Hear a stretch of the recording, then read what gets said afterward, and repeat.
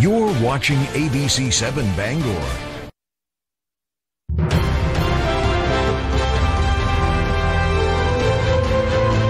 This is ABC7 News at Noon.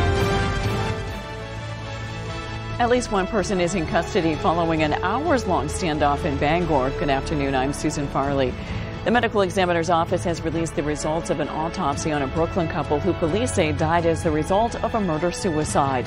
And it's the last thing most of us are thinking about right now, but one organization is getting a jump start on helping people heat their homes next winter. Thank you for joining us. We'll have more on these and other stories in just a moment.